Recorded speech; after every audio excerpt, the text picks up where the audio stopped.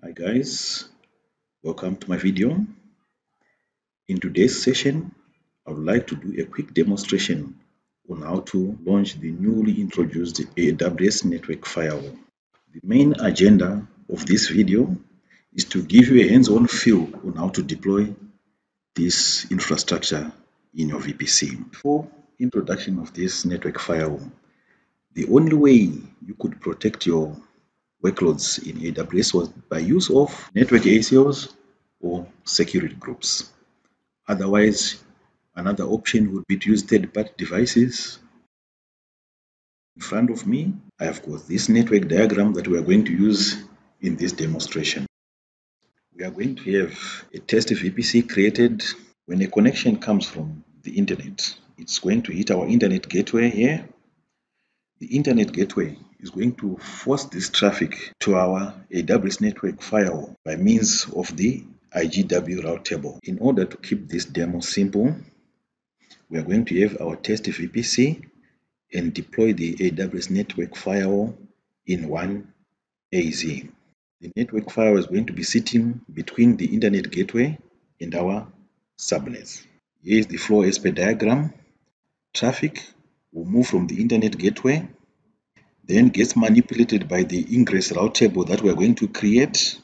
This route table forces our traffic to go to the network firewall by referencing the firewall endpoint. Once the firewall processes the traffic, it sends it to our EC2 instance. Replies from the EC2 are sent back to the firewall endpoint by modifying our route table. Kindly note these prerequisites. Create a subnet in the same AZ as the resources you wish to protect. This subnet is going to be dedicated to the firewall. That's what we call the firewall subnet. No other resources are supposed to be in this subnet. Otherwise, the firewall will not be able to protect resources that are residing in its subnet. So make sure you dedicate this subnet for the firewall endpoint.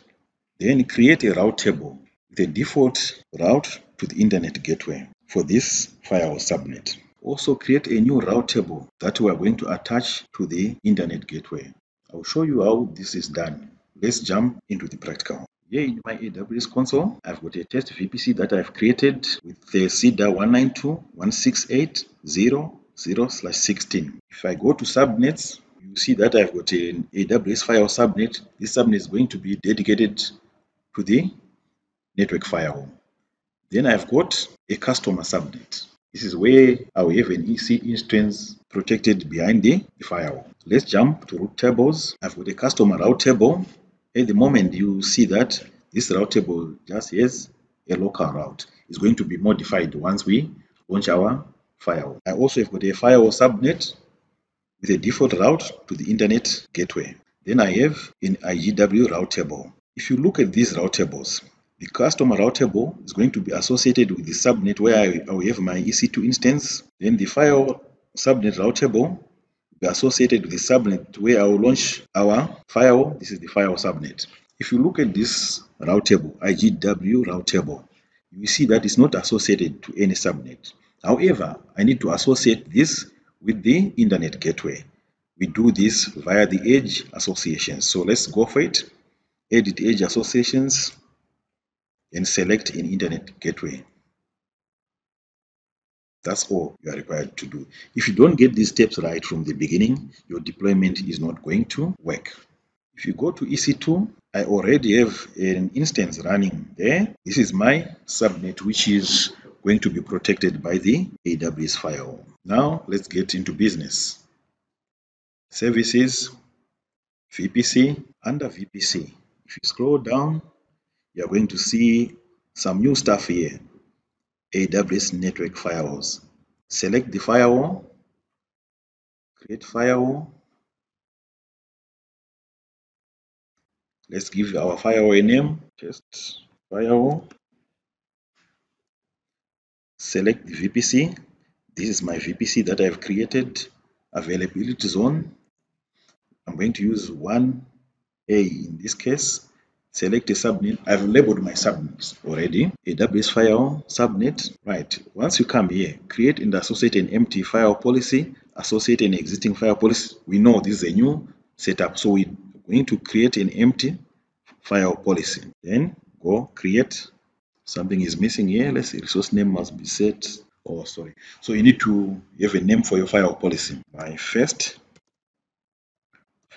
firewall policy.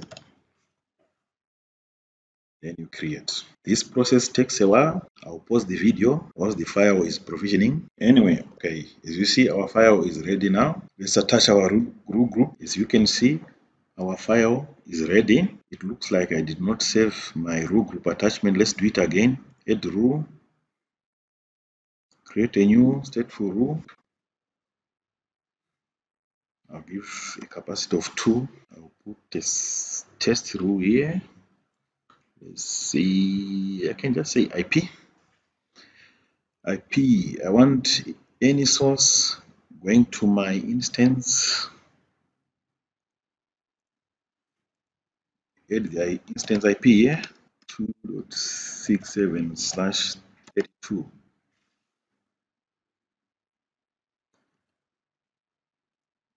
Forward it to inspection. I want to allow add rule.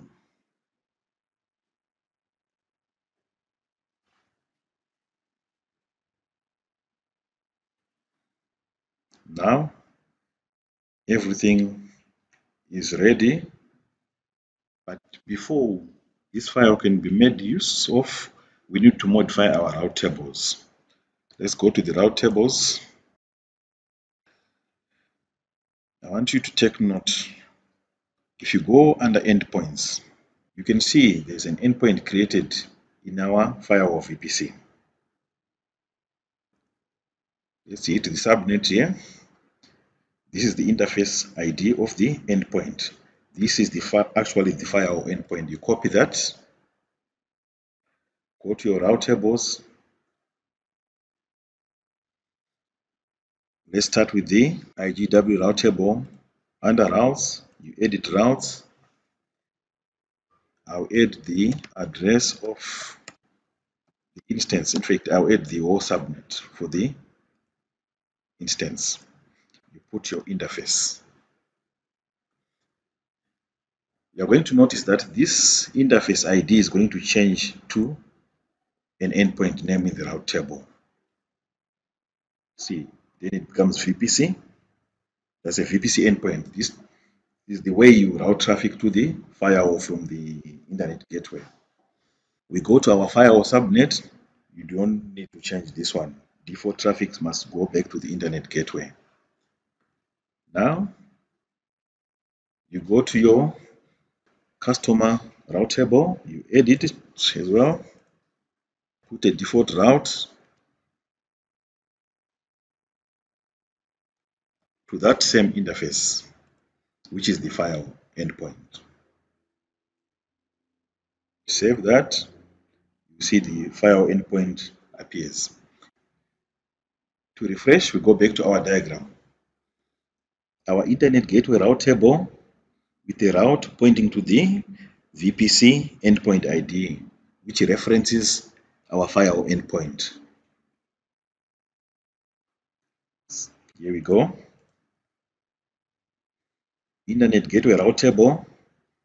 Traffic destined to the subnet must be forced to the firewall.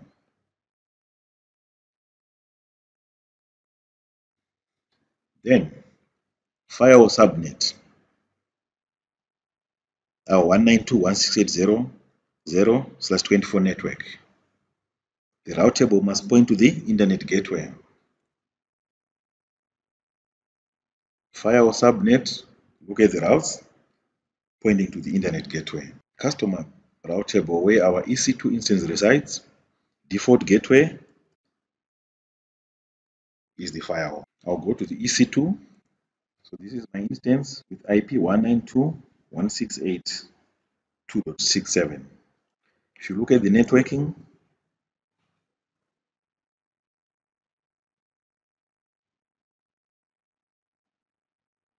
subnet here, go to the route table. The route, default route is the firewall. I'm going to connect to our instance. You see that I should be able to connect regardless the fact that we don't have an internet gateway in its routing table. Let me copy how to connect.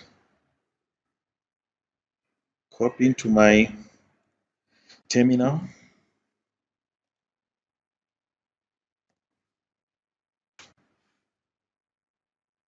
You see I'm connected. I'm now on the instance. Let's go to our firewall policy and drop all traffic to this instance and see that we can't connect if all is working as expected. VPC,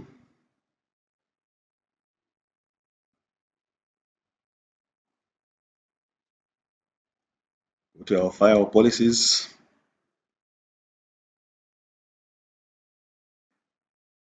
So inside our firewall policies, you've got the rule group.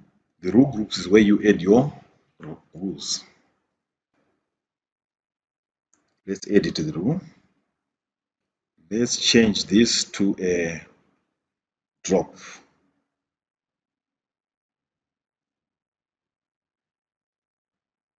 Save. Okay. Now we go to our terminal again. Exit. Now I'll try to connect again. You can see my SSH is no longer working. Just to make it more visible, I'll go back to that instance.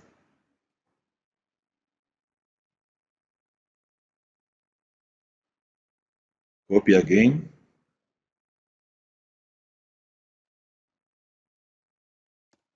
We can't connect anymore. The firewall is dropping the traffic.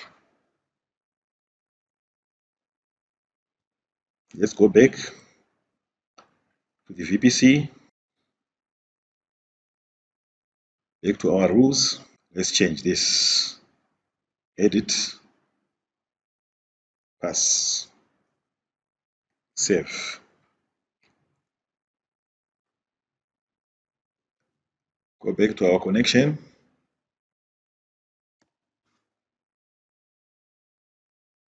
Back into my instance. I think this is now giving you a feel of how the AWS Network Firewall works. The agenda for this video, as I say, was to give you that quick demo to see how you deploy this kind of firewall. I hope this video gave you a general idea on how to deploy the AWS Network Firewall. Thank you.